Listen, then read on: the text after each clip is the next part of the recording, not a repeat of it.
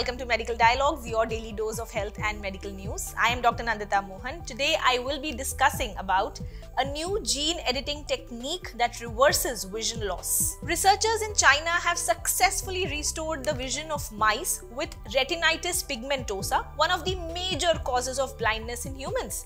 The study that was published in the Journal of Experimental Medicine, it uses a new, highly versatile form of CRISPR-based genome editing with the potential to actually correct a wide variety of disease-causing genetic mutations. Retinitis pigmentosa can be caused by mutations in over 100 different genes and is estimated to impair the vision of 1 in 4,000 people.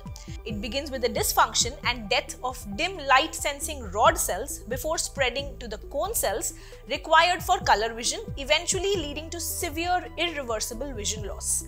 The researchers attempted to rescue the vision of mice with retinitis pigmentosa that is caused by a mutation in the gene encoding a critical enzyme called the PDE6 beta. To do this, the team developed a new, more versatile CRISPR system called the PES-PRY, which can be programmed to correct many different types of genetic mutations regardless of where they occur within the genome.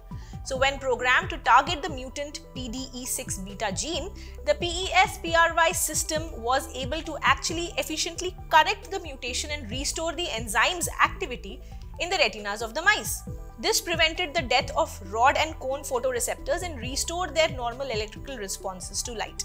So hence the authors concluded that the study does provide substantial evidence for the in vivo applicability of this new genome editing strategy and its potential in diverse research and therapeutic contexts, in particular for inherited retinal diseases such as retinitis pigmentosa.